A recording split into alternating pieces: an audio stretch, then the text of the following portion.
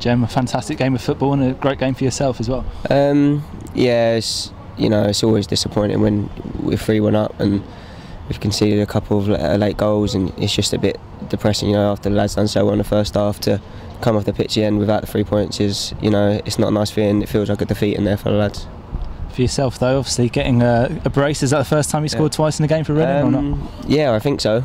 I think it is one of the first times. It's always been annoying, and I've got one last year, so I've doubled my tally from last year, which is nice, and to finally get a couple of goals in my day ski. I think I've only got 2 in my career, so to double that as well is, it's nice to get a goal in front of the fans, but at the end of the day I'd rather not get any all season if we won the game today.